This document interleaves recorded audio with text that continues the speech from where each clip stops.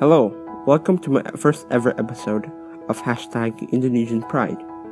In this episode, I'm going to talk about influential Indonesians that loved their country. Keep in mind that there are hundreds to thousands of influential Indonesians, but I'm not going to have enough time to talk about them all. So in this video, I'm going to choose two. The first one is BACHARUDDIN JUSUF Habibie, or better known as Habibie, or Pak Habibie. Habibie was born in Parepare, south of Sulawesi. In Indonesia, as a child, he swore that he would build his country and envisioned an Indonesian airspace industry to connect the millions of islands in Indonesia. His love of aviation and intellect brought him to the RWTH Aachen University in Germany with an engineering degree. Habibie developed theories on thermodynamics, construction, and aerodynamics known as the Habibie factor, Habibie theorem, and the Habibie method. The Habibie theorem explained how the parts inside of an airplane cracked over time. His discoveries like the Habibie theorem contribute to the aerospace industry, helping aerospace companies like Airbus and Boeing to create longer-lasting aircraft. His genius attracted many countries and companies like Boeing, Philippines, and most prominently Germany, offered him citizenship and work.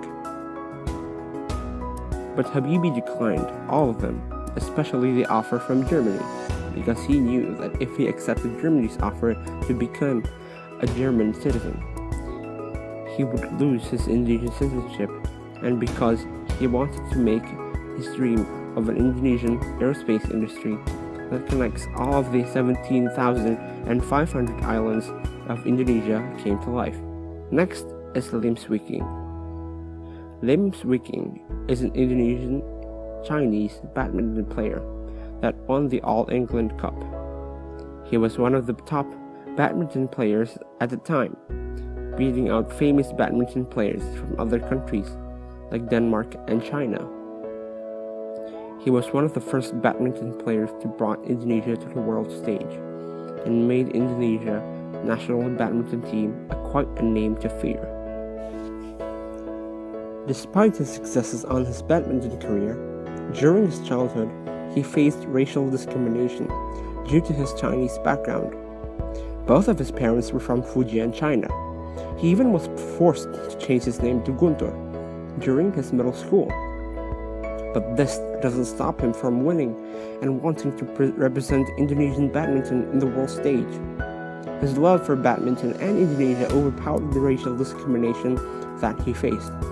All of his efforts paid off by the winning of the All England Cup 3 times in 1978, 1979, and 1981. He was hailed as one of the best badminton players of all time, thus earning him, along with his country, on the Badminton Hall of Fame. These two influential people, Habibie and LIEM SWIE, both have one thing in common. Both of them reached dreams and fame because of their pride and love for Indonesia. So let us as teenagers love Indonesia and reach success by contributing to this great nation, and also cleanse ourselves from racism, because that is the principle of our great nation, Bhinneka Tunggal Ika, which means unity in diversity. Thank you. Thanks for watching this video. Please drop a like below if you like this video, and click the subscribe button below to get notified for upcoming videos. Thank you.